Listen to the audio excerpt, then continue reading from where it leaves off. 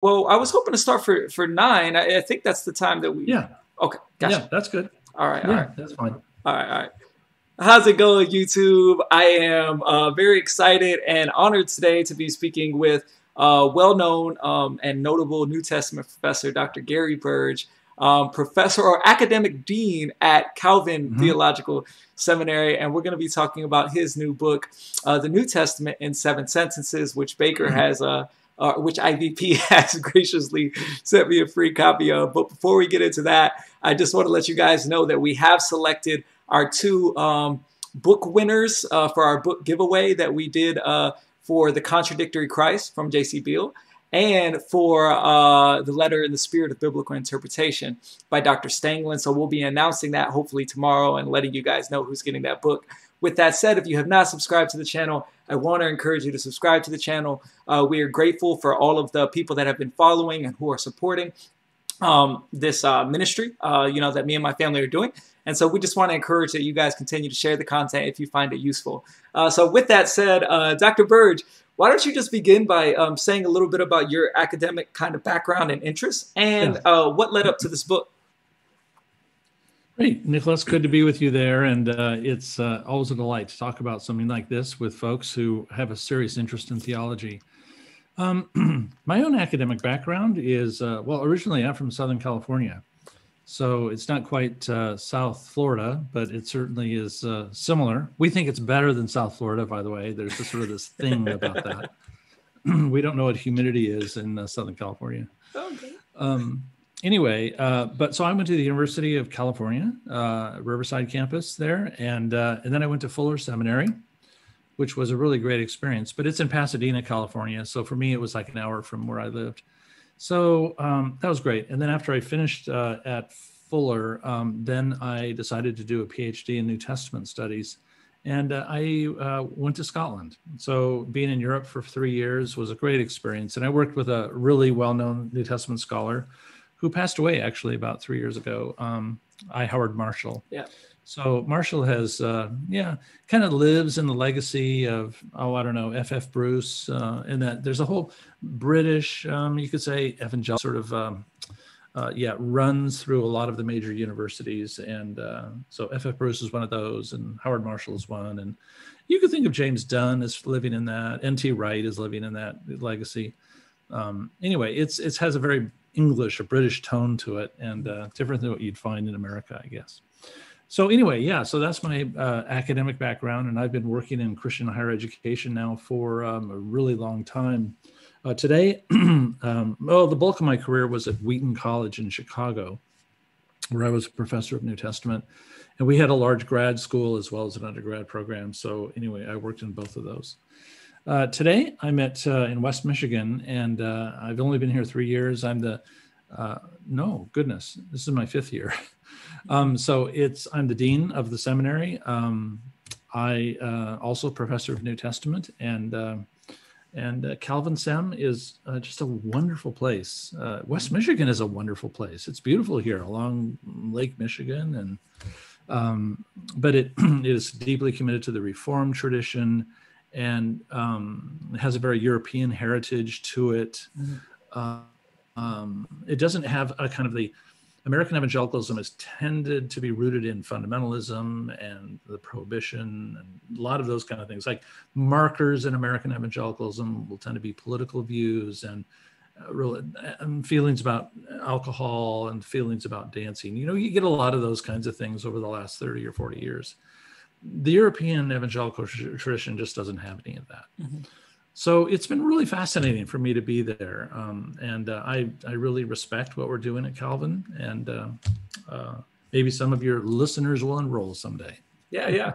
And that's awesome. So you had the privilege of studying at Aberdeen, correct? Under that's right. Dr. I. Howard Marshall. Taught New Testament for many years, and now you're a dean at Calvin. So what led up specifically to writing the New Testament 7 Sentences? Right. So this book, I've got one here in my hand. This is it here. This is a part of a series. And it began with a book on philosophy originally. And it was Philosophy in 7 Sentences by Douglas Groothuis. And we now have 3. And I think the series is complete. One is on the Old Testament, one is on the New, and one is on philosophy. So anyway, here's the fundamental idea. I do the New Testament volume. Chris Wright, a British scholar, does the Old Testament volume. And it is this, that so often in church, what we hear in sermons can really seem to be relatively thin. It moves toward application rapidly. But if you ask the average Christian, it's hard for them to explain what the fundamental ideas are inside of, say, the Old and New Testament. So InterVarsity came to us and said, look, here's the challenge. If you were to distill the entire New Testament down to about 7 basic ideas, what do you think the 7 foundational ideas are in the New Testament? This is what we came up with. So, in a way, the title is a little bit of a misnomer. It's not the New Testament in 7 sentences. It is, if you could summarize the New Testament in 7 fundamental ideas, what would you do with that? Gotcha. And I just had fun. I just started with a blank sheet of paper. And I said, well, considering I've been teaching for all of these years, if I were not to look at my notes and simply were to write down what I think are the 7 things I hope every seminarian takes home with them from school, these would be the 7. Mm-hmm. Don't miss them. If you miss these, you have missed one of the pillars of your education. Mm-hmm. And it'll inform all the rest of your preaching, teaching, and your living, for heaven's sakes. Mm-hmm. So, for instance, take the idea of Messiah. People think that's where you start with the New Testament. And you ask the average person, well, what does Messiah mean? Usually they don't really know. Yeah, they don't know. So therefore, what I'm doing is developing the idea of Messiah, for instance, in one chapter, and moving it from there. Yeah. So InterVarsity has this series, you got philosophy, Old Testament, and now New Testament. And I would love to have Dr. Wright on to speak about the Old Testament one. But so you have these fundamental ideas that you want to put together. You want to tell us a little bit more about some of the criteria that went into, like, what I was thinking is, I wonder what almost made the cut, but just didn't get it, Yeah, I can't give that away. Yeah, it's hard, it's interesting. A lot of it is subjective, Nicholas. It really is. I mean, but then again, on the other hand, it isn't. It's like writing a New Testament theology. Look at the table of contents in a good New Testament theology. Well, how did that author decide to organize these ideas in the following manner? It's the very same thing. You've taught this. You shouldn't write one of these books unless you've been teaching probably for at least 25 years. Because what happens is your understanding of the big categories matures and it distills. Mm-hmm. And so it wasn't difficult for me to come up with what I think are 7 huge ideas. Like number 3 is the cross. That's an enormous idea.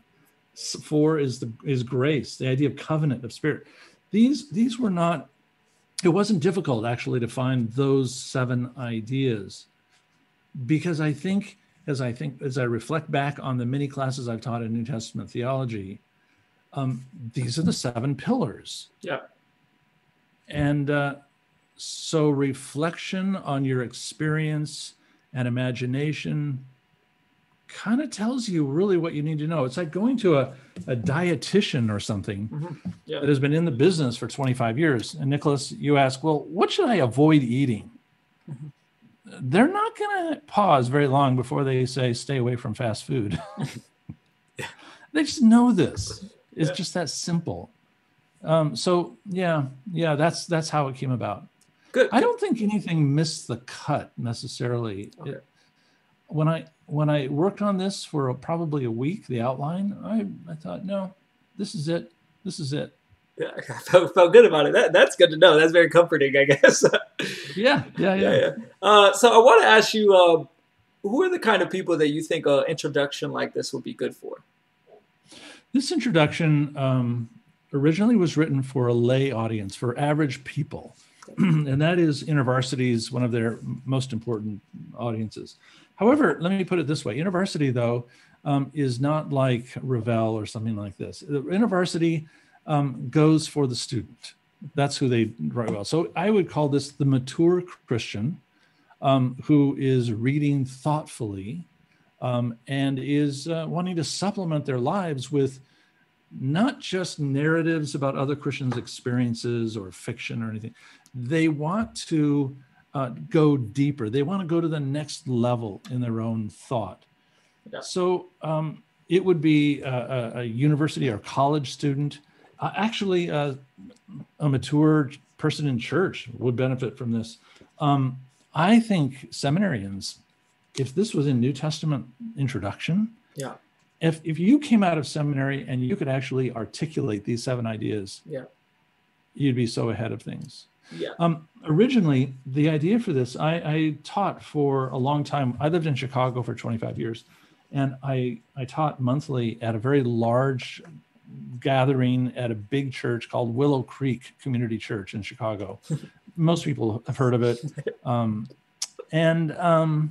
Wednesday nights, we had about 1,200 people come. Imagine that, a Wednesday night service with 1,200. yeah. I like doing that service a lot. The weekends when you had 8,000 or 9,000 in the audience, it just didn't feel the same.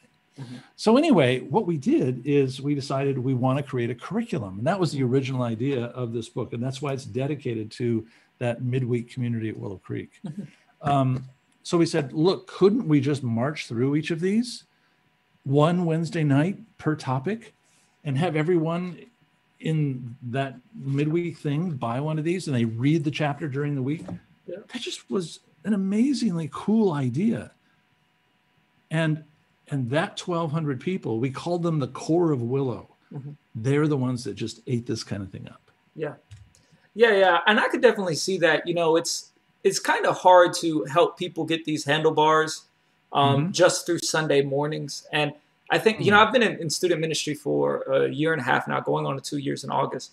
Right. And one of the things that I've made a mistake on already, is at the beginning, I was kind of like, we have all these resources. We're not going to really kind of make a big point to have a Bible in your hand. The kids have phones, things like that. But one of the things I changed my mind about recently is it really doesn't help you get the big picture when you have such a fragmented device, that's devoted to so many things, being the thing you're getting your Bible reading of. You need something that really gives you that big picture. And having a physical copy of the Bible is one way that really helps you to literally have a grasp of the whole story, in your hand. Yeah. And so, I think that this is like great for that. I'm willing. I'm with you entirely on that. And this thing is not generational, by the way. This thing is just this is a feature of a high-tech age. And I think already we're beginning to abandon some of this. I mean, look at this, for instance. If you like to read novels, a lot of people like to read them on a screen. Mm-hmm. But do you know that print copies of novels and books basically are going up right now? Mm-hmm. What's going on with that? Because we are embodied creatures who are, the physicality of our life is important to us. And so therefore, when you actually own a text of the Bible and you actually are moving through it with your hands, you are assimilating a lot more than you realize. Yeah. And so therefore, that goes with you. It's very ephemeral. It's very vanishing. It's very Gnostic, I'd say, to read the Bible on your phone, because it's just a lot of electronics there. Yeah. And it doesn't have the same physical presence inside of your life. Yeah. But yeah, I'm with you. Yeah, if you can do that with your students, good luck with that. Yeah. I think we'll be able to do it. So let's start off by working through some of these criteria. And I pulled these questions. So the book comes equipped with the discussion guide at the end of the book that helps you to walk through each chapter and some of the key ideas presented in. So these are just questions from that discussion guide. So the first theme is Messiah. So what was the basic idea of the Messiah in Jesus's day, and how did Jesus fulfill that idea? Right. Yeah. So Nicholas, you can't just start out with talking about the Gospels using the word Messiah. You have to start back a bit and talk about, well, what is God's relationship to history? And this is where it becomes really valuable and practical to us. In other words, throughout the Old Testament, you have this notion that God will use critical catalytic people who will step into history on God's behalf and actually lead Israel to a place of safety and salvation. It's very simple. Okay. So therefore you have that person who is anointed, you might say, who is empowered by God, called by God, directed by God to do something saving. It's really as simple as that. It could be political salvation. It could be spiritual salvation. It was really more political, historical salvation. Moses is your template. Mm-hmm. That's where you want to go when you think about this character. But it can even be some secular person like Cyrus, the Persian king. He can be a sort of a saving character figure like that as well. Okay, so Israel understands history in the sense that God does not simply make history and leave it on its own, but God actually lives with his people through history. And in times of crisis, he actually anoints those who will step into that history and bring about a resolution. Okay.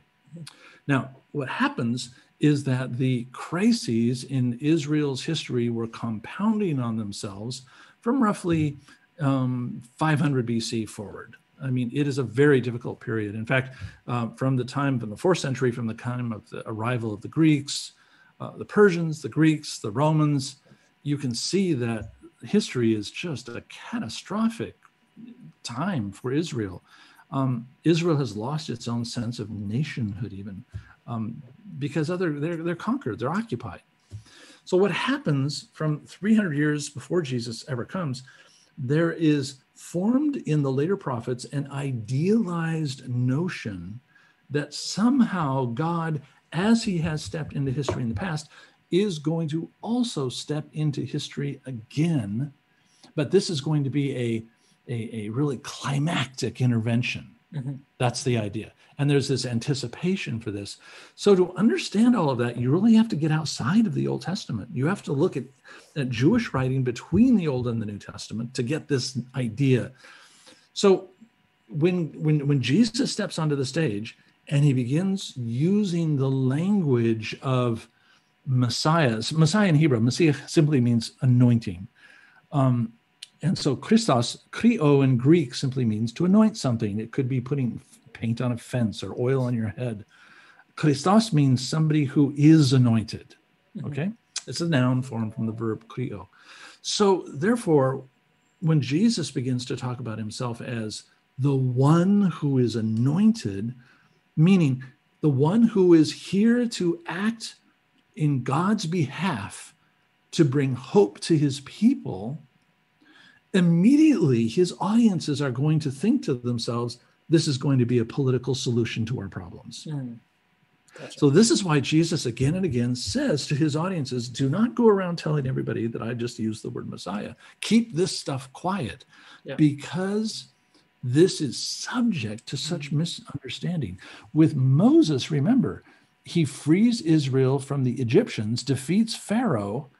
That's a very political thing. So is it possible that the Messiah is going to defeat the Romans, for instance? Yeah. And that language of political messiahship is everywhere in Jesus' day. Mm-hmm. All right, that's the first big idea. So Jesus has to step onto the stage and say, I am God's anointed to work on God's behalf, yes, in this time. But at the same time, what he has to do is he has to redefine messiahship. Mm-hmm. And that's what most people don't realize. So therefore, he takes on a role that they frankly are not ready for. They don't like this. They want the political role. But instead, he's saying a different kind of solution is needed today, a different therapy for the problem. Okay. The last thing let me say is this. There is no notion in Israel's history of a divine Messiah. There isn't. Mm-hmm. There's no notion of this. So therefore, when Jesus steps onto the stage and he begins using language not only of God's agent in the world, but he begins to associate himself with the Father so intimately, so closely, this also makes people unsettled.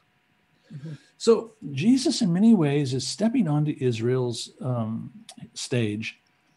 He is using an ancient category from the Old Testament, but just like new wine in old wineskins, it will break the wineskin. Mm-hmm. So he is sort of evolving the notion of Messiah. Going wrong in Israel's story. So they're waiting for like this grand reintroduction of God's Yeah. saving act and saving actor. Right. Gotcha.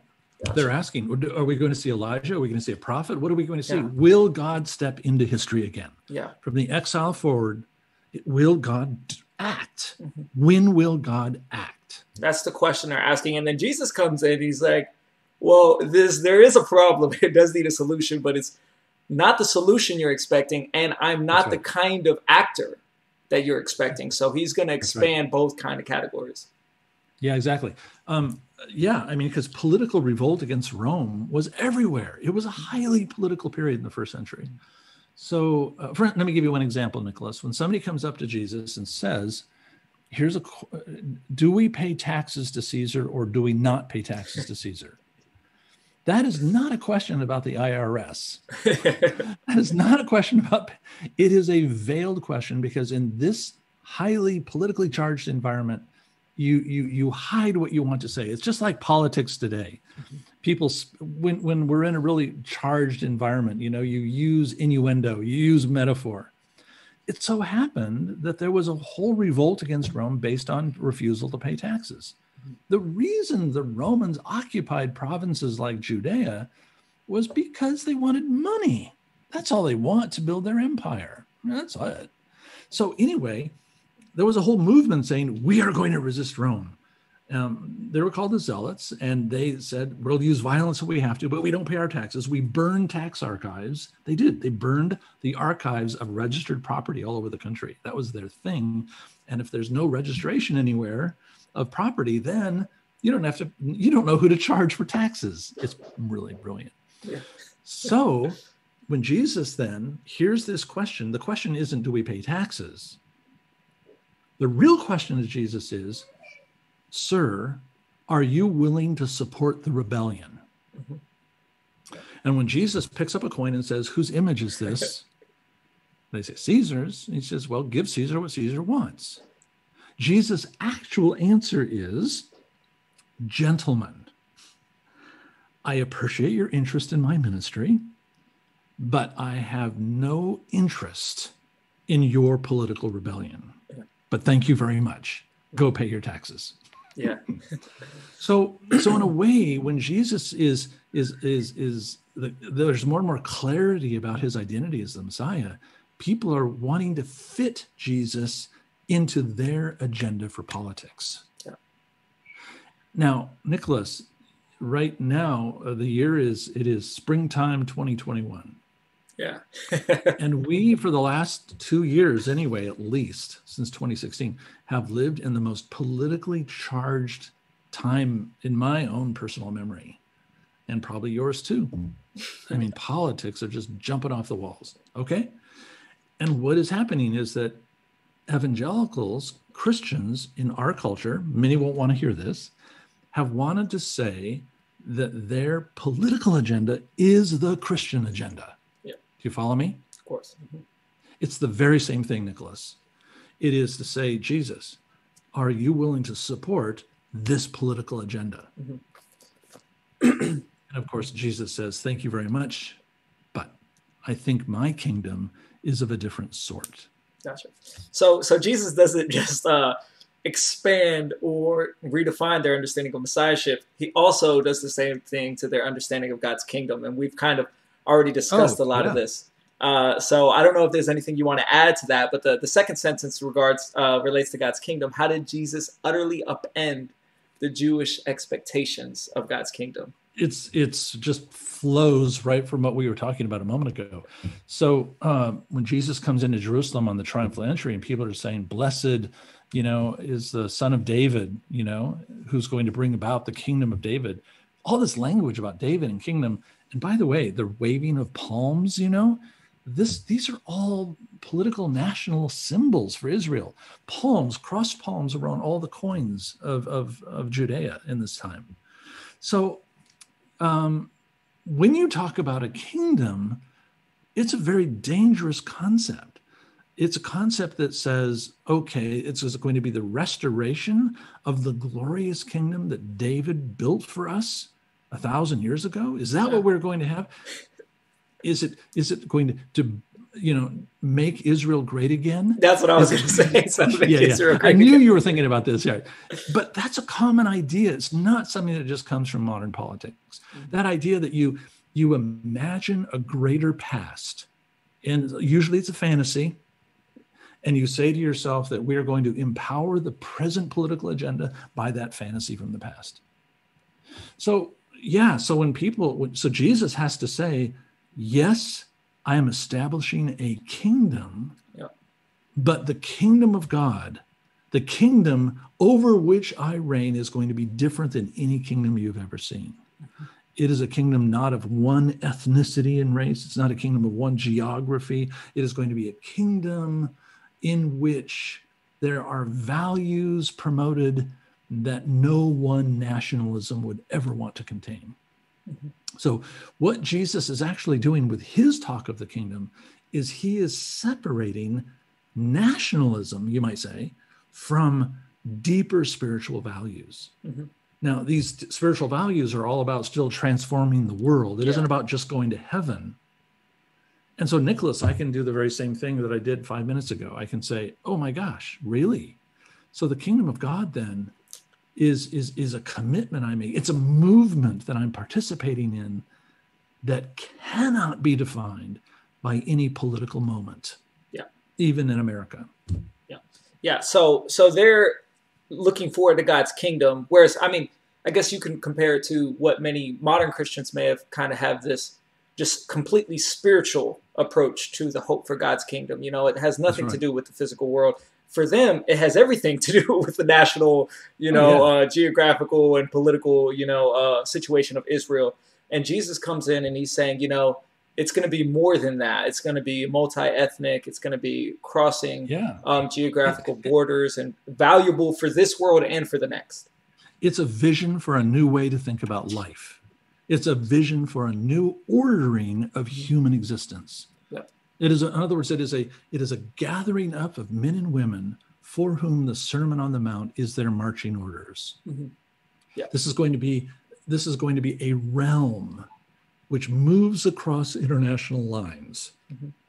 It's going to be a completely different way to think about the world. So this is what Paul is talking about in Ephesians chapter 2. The dividing wall is broken down between ethnicities. Doesn't mean you have to give up being whatever ethnicity you have. I'm mostly Swedish. I'm not going to give that one up. But still, you realize that a new citizenship, a new identity has settled over you, and you are going to begin to embody values that are different than the rest of the world. So is it about this world? Oh, Judaism could not think about salvation without thinking about this world. It's to transform this world, but that transformation is then preparation for that eternal life that God is offering to us as well. Good. So let's get on to the next point, and this has to do with the crucifixion. And this actually came up in one of our studies not too long ago as we were speaking about the crucifixion. It just seems like the disciples can't get what Jesus is trying to clearly tell them, that he is going to have to be crucified and die. So why were Jesus's audiences ill-prepared to recognize the necessity of his death? Well, on the one hand, you have a very old, notice how I'm always going back into the Old Testament and pulling threads forward. And that's one of the things I think this book tries to bring through. The New Testament cannot live on its own. The New Testament is chapter 2 of a 2-chapter book. So, you almost want to read Chris Wright's 7-sentence book and then do this one. And then you've got the whole package. Okay, so there is a thread, and I'll develop that thread in a moment. But also, this idea of Jesus announcing his own identity as Messiah, there is no precedent, let me make this really clear, inside of Hebrew scriptures or inside of Judaism of the period, for a dying Messiah. The Messiah doesn't sort of become martyred. Are you kidding me? Like Moses, he's victorious. He's strong. He does not, death and sacrifice are not a part of his agenda. And by the way, there's nothing about resurrection in any of Judaism like this. There's an eschatological resurrection at the end of time, but that he would die and rise, and he says all this at once. He'll be handed over to the Gentiles, and they're going to have his way with him. Are you kidding me? So there is nothing attaching death and Messiah. These two ideas don't go together, okay? All right, hold that, put it on the shelf for a moment. Now reach back into the Old Testament and pick up another thread, and that is this idea that is suffering a vehicle through which wholeness is achieved. That's a really huge idea. Is sacrifice a vehicle through which suffering is achieved? Wow. Now I can go to Abraham and Isaac. That's a remarkable story. How is it that there might be sacrifice as a part of a fulfillment of Abraham's promises? How can that be? How can sacrifice? The word salvation, Greek sozo,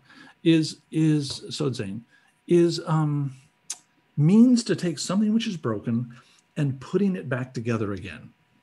If you drop a clay pot and you glue it back together again, now it is saved. It is made whole. That's what sozo means. Okay. So therefore, as Israel moves through history, does God have to do things which are painful in order to bring about Israel's salvation? That's a remarkable idea. So therefore, look at this. When Abraham makes his covenant with God, you know probably that in Genesis 12 through 15, when you have this covenant made with Yahweh, it is a special kind of treaty in which there is sacrifice, and then God moves between the parts of the sacrifice. And in that, God is binding himself to the consequences of failing to come through on his covenant. So God's faithfulness can break God's heart even. God's faithfulness is so consistent, he's willing to suffer to bring his people into what they need to be. Now, this is encapsulated. The most important place to find this is in Isaiah. Isaiah recognizes that Israel's ambition is to think that if they create a political kingdom again, they will find happiness and salvation. America believes this. But Isaiah says, instead, a different kind of medicine is needed. God is going to send to you a suffering servant, somebody who is going to not be someone who is sort of attractive, someone who is doing all the things that you want for your political agenda in your life, but he is going to take on the sacrificial burden of Israel. Just like animals went to the altar, this one character who's going to step, this son of man, this person who's going to step into history, he's going to take on all of this.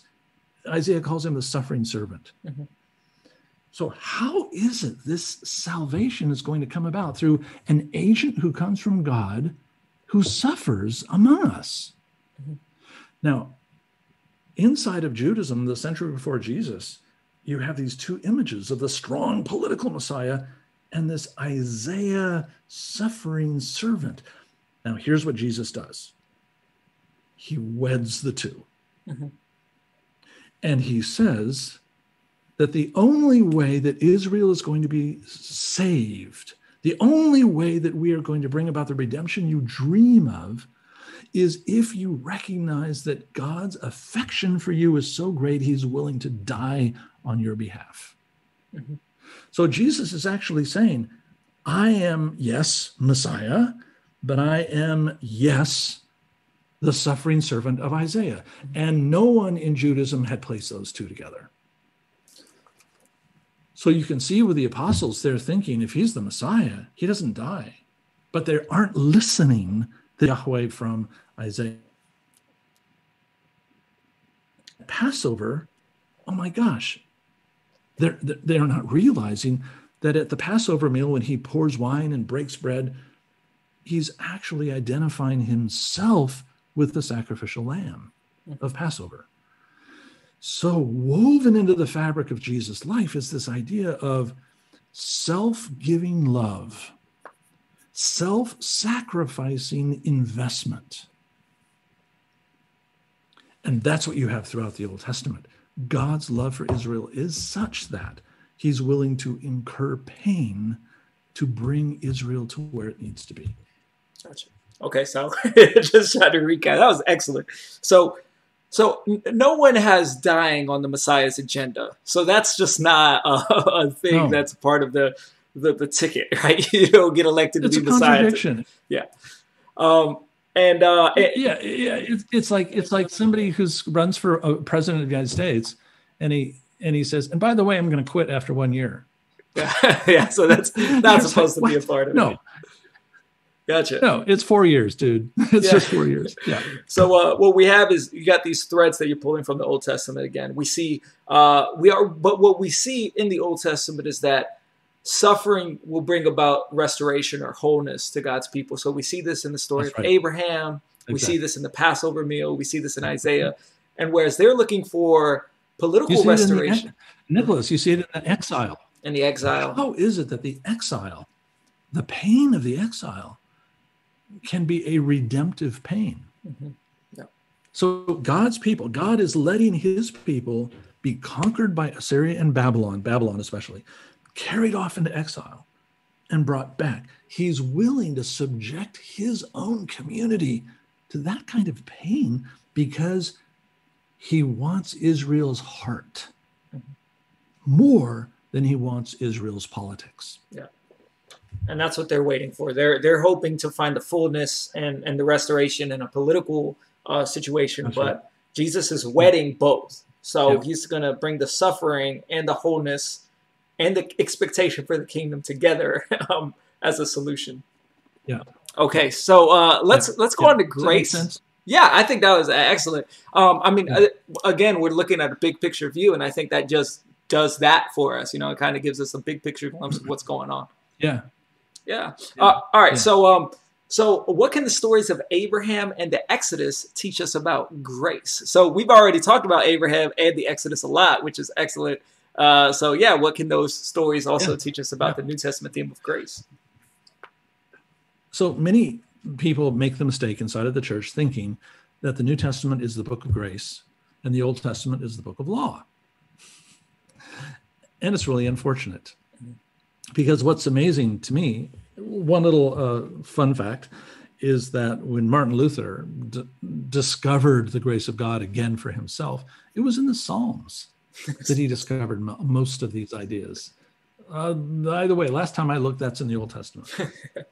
All right, so let's ask ourselves, so what is God's fundamental relationship to his people? That's the question, really. And the word that is used throughout the Old Testament is chesed, or loving kindness, or steadfast love. Chesed is the Hebrew term, and it's repeated again and again throughout the Psalms, but it expresses something about the depth of someone's love and investment in someone else. In other words, there are different ways I can imagine, Nicholas, that someone, a wife or a girlfriend, might be interested in you. On the one hand, they may say, well, he's such a handsome guy. He's so funny. He's so smart. He's so attractive. I'm drawn to him. But on the other hand, you might say, no, I can imagine a different kind of affection that is generated from within the heart of the lover, not drawn by the one loved, but instead generated from within the one who's loved. So in other words, it is affection which initiates love. Okay. Now, go to Abraham for a minute. Abraham is basically a nomad. He's a nomad with his clan, and he's moving across the Fertile Crescent between modern-day Iraq and modern-day Israel, Palestine. He's moving across the Fertile Crescent, and God steps into his life when Abraham has no merit. Abraham has no remarkable faith or anything. Abraham is met by God, and God says, Abraham, let's form a relationship. Children, land, these are the two things that you want. And so therefore, let's create a covenant, a relationship with each other in which my unilateral affection for you, I'm offering it to you. I simply ask that you live faithfully to our relationship. And so therefore in Genesis 15, it says, and Abraham believed God, and it was given to him as righteousness. All he had to do was respond to the affection of God. It's amazing. It wasn't as if God was looking at humanity and said, where's the most righteous, coolest guy that I can find? Yeah. Ah, there's that guy, Abraham. I find him really attractive. I think I'll use him. That's not the story. It is Abraham has an empty hand as he stands before God, and God says, I wish to fill those hands with good things, children and land. Gotcha. Okay. So I can see that the principle is the unilateral activity of God toward his people. Now, when I go to Moses and the Exodus, I learn that in the Old Testament, Israel has been living for over 400 years in Egypt. Their best trick, I guess, has been assimilating Egyptian religion. When they get out into the desert, they're quick about putting up an idol. So they have lost their grip, you might say, on the faith of Abraham, Isaac, and Jacob. 400 years. Think about that for a minute. I mean, go back in our time 400 years. Have we changed in the last 400 years? Well, Israel did. God unilaterally steps into Israel's history, overlooking their, I would call it their assimilated paganism, steps into their history, picks Moses and says, you are going to rescue my people. They are still his people, despite 400 years of this. So what happens is that God moves toward Israel when Israel is least attractive. He, defeats Pharaoh with 7 bullets.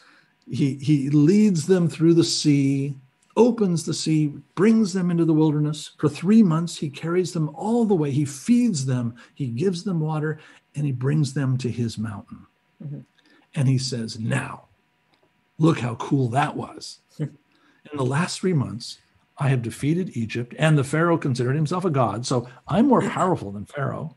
I've opened a magnificent sea. I fed you with manna, with water, with quail. Now, look at everything I've done, and I've asked nothing of you. Now, in light of this, let's make a relationship. And the covenant is born at Mount Sinai. So here's the principle. God's salvation always precedes his expectation. There's the principle. God's loving affection, his hesed, comes before his expectation, the law. It's never the other way around in the Old Testament. So the concept of grace embodies that. Grace means that God's love for us is grounded in who he is and not in your attractiveness. So when Paul is talking about the grace of God in the New Testament, he's not contradicting the Old Testament. He's actually bringing to life a theme that the Old Testament found central to its own identity. Gotcha. So grace is an enormous idea throughout the entire Bible. It is.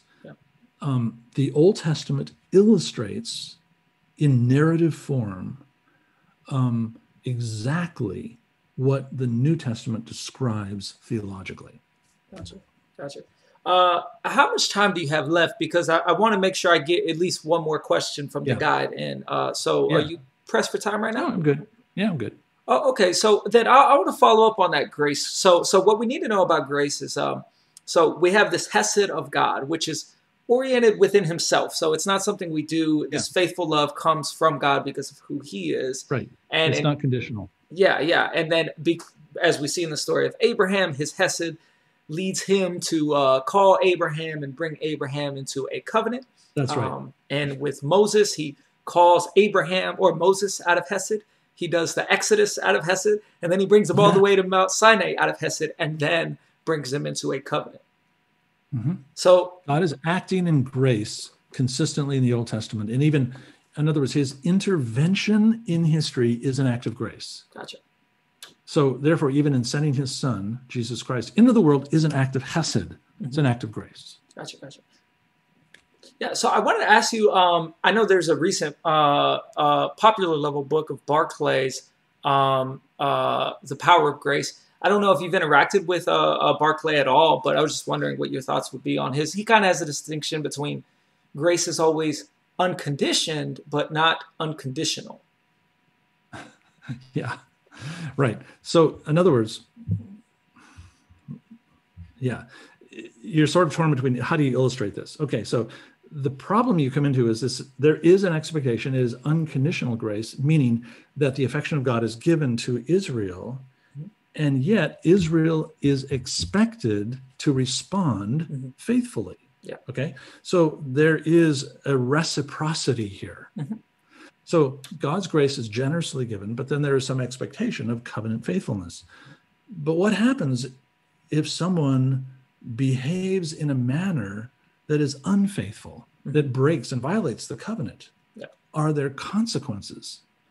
The problem that you can run into, and this is where Barclay is going, is that you can talk about grace so comprehensively that it gives someone the feeling that they have a pass in all of their expectations. It's like in your youth group. You said you're doing youth ministry. You might say, God loves you, incredible. No matter what you do with your life, God loves you. You can't.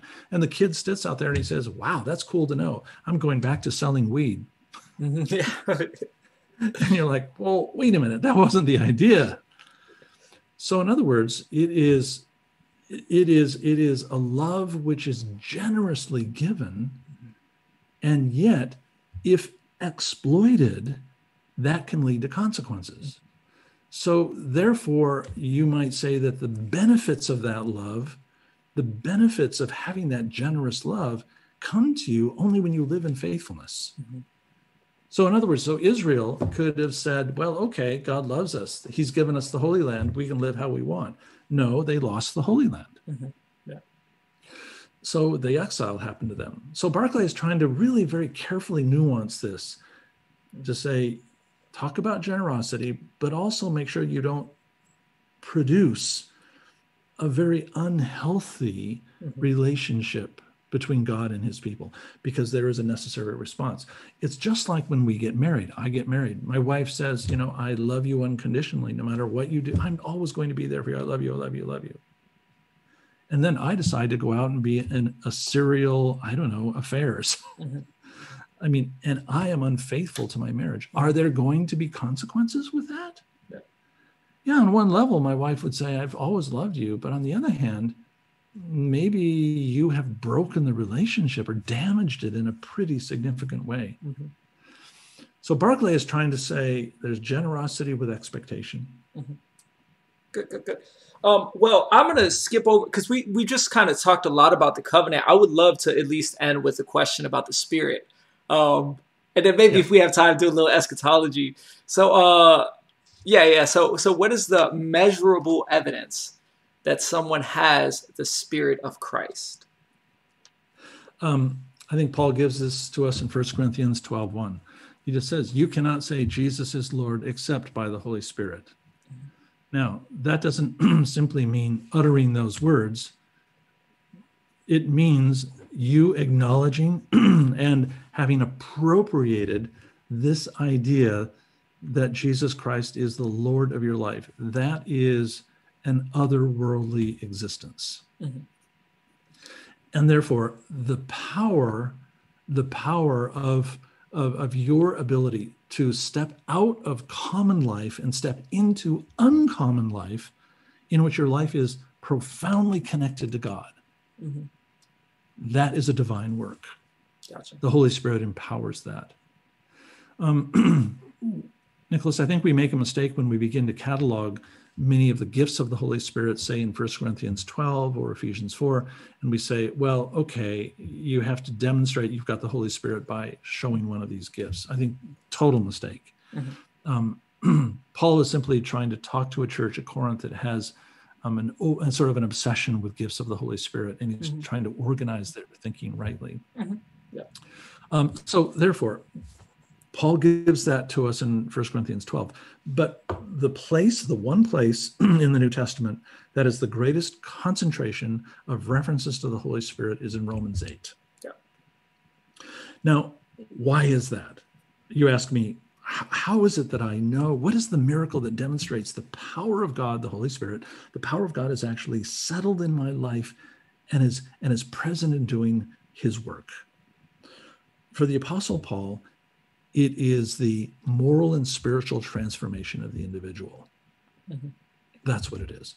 In other words, the greatest miracle isn't that you can speak in tongues. The greatest miracle is that someone who is so profoundly broken, and we all are in our humanity, those who are profoundly broken begin to demonstrate tangible evidence of transformation and healing, or what Paul calls in Galatians, the fruit of the Spirit. Mm-hmm. Nicholas, let me give you an illustration. Here at Calvin, one of the coolest things we do is that there is a state of Michigan prison that's about 30 minutes away from us. Okay. And Calvin started a ministry there, which now has turned into a whole educational program. It's incredibly cool. We have our own building in the prison. Oh, wow. We have a school, a library. You can get an associate's degree in prison from us. Our faculty go in there. It's awesome. I'm one of the faculty. I teach New Testament to prisoners. I have 20 men in front of me. I was nervous at first. I thought, wow, this is going to be really weird. I've never been in prison. I don't know about prison. So anyway, I'm with these 20 guys.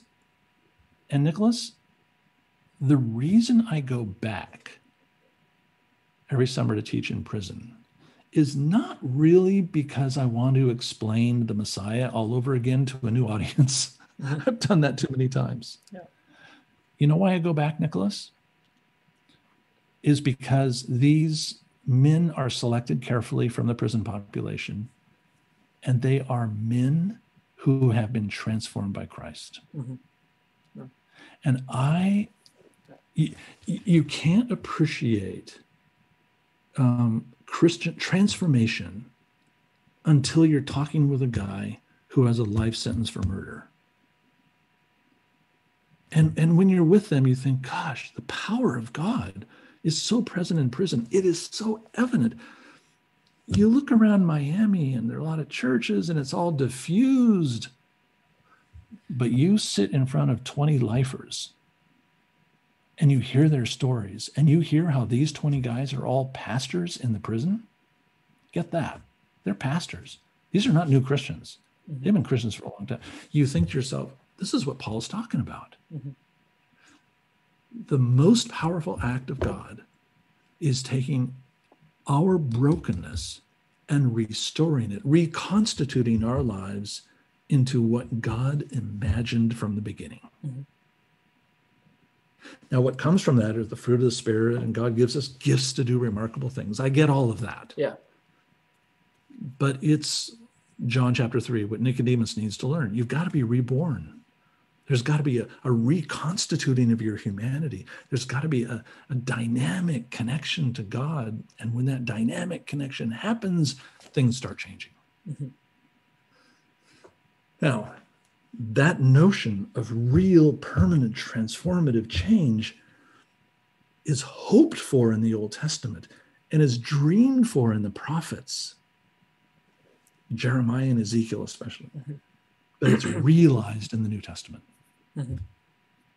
Good. I love the passion with which you speak about these things. I mean, I almost feel bad about like having to stop and, move forward. But to just touch on some of the things you said. So the primary evidence is going to be the declaration that Jesus is Lord. And we don't mean merely professing that, but actually having a wholehearted allegiance, you might say. Yeah, that is a sentence that a demon cannot say. Gotcha.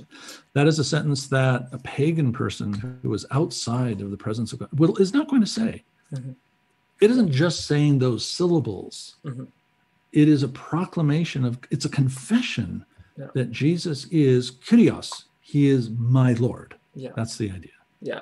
And one of the primary places we see Paul kind of unpack what the Spirit is at work in doing is in Romans 8. Is where we see, the putting on the mind of Christ, putting your mind on the things of the Spirit, and putting to death the deeds of the body because of the Spirit who's at work in us. Right, exactly. Awesome. We often look for the glamorous gifts of the Holy Spirit to demonstrate perhaps that we've got the Holy Spirit. Mm-hmm. No. any single day, give me a transformed person over someone who can demonstrate these fantastical gifts. Give me a transformed person. And I'll say to you, God has been at work here. Yeah.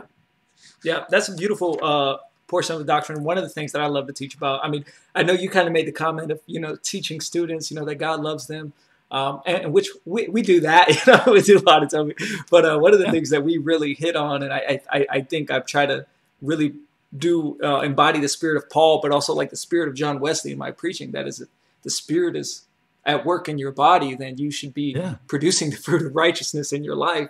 And that's something as we as Christians should love to do. Like we should have a genuine love to serve within the family, but also outside in our communities. Yeah. Well, look, Nicholas, think about it this way. I mean, I'm not going to ask you if you have a girlfriend. I'm going to stay away from that. I have a wife. Yeah. So. Oh, you have married. All right. Awesome. Married with a son. This is his room. Yeah. I mean, look at it like this, is that when you enter into that relationship, are you changed by it? That's a really interesting question. Are you changed by it? Is your conduct different? Are your affections different? Are you changed by the relationship? Yeah. And I think that's what we're describing here. Yep. It would not make sense to me, or wouldn't make sense to you, to marry your wife and be an unchanged person and to live your life as if you were single and 16. Yeah. I'm like, what? Are you kidding me? No, that would be a contradiction in terms, I hope. Yeah, no, my wife took me from being a single 16-year-old to being a father today. That's right. Right. So you are a living example of grace. She's the living example of the Spirit. I'm not giving up. That's right. Okay. So it's relationship that bears fruit in transformation. Yeah. That's good. Yeah. So we're going to do an outro for the YouTube video. Me and you will still be on Zoom. But Dr. Burge, for those who want to just find out more about what you're doing, where's the best place for people to keep up with your work? Yeah, I do keep a website up. So it is garyburge.org. And everything I publish is kind of listed there. I get a lot of requests for speaking and things. And so it's a go-to place pretty much for that.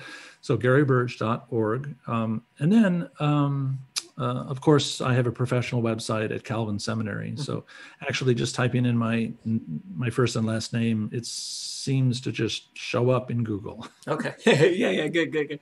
Well, I do want to encourage you guys to find Dr. Burge online to get the New Testament in 7 sentences. It's not a hard read, and it's not expensive at all, and it is a very useful book. And if you guys listen to this, that's what we go for. We want to talk about things that are useful within the church and that are biblical. And so this is definitely one of those things. So yeah, I want to encourage you guys to subscribe. Also, next Monday, we will be back with Dr. Brian Shelton from Asbury University, and he's going to be speaking about the quest for the historical apostles, and we'll probably be doing a book giveaway on that book. I'll be speaking with him about that. But yeah, so I look forward to seeing you guys again next Monday. So Dr. Burge, remember, we'll still be on. This is an outro for the YouTube video, okay? All right, you guys have a blessed day.